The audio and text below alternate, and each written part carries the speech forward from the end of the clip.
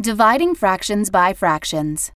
When you divide a fraction by a fraction, you're dividing one part of something into smaller parts. We can build our understanding of how this works by looking at a real-life problem. You have a half-gallon jug of orange juice. Your drink container holds only 1/8 of a gallon.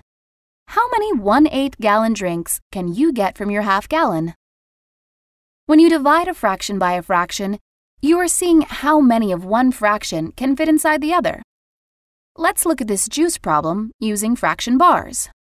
To find out how many 1/8 gallon drinks will fit inside a half-gallon, take the whole and divide it first in half, and then into 8 sections.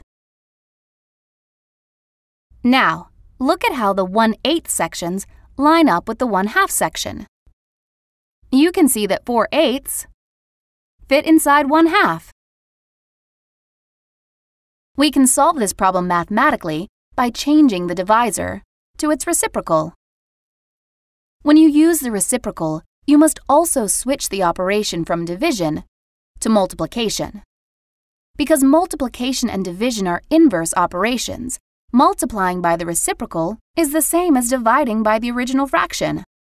Once you have found the reciprocal, just multiply straight across the numerator and denominator and simplify the answer to find the result. Just as you saw in the previous slide, 4/8 fit inside 1/2.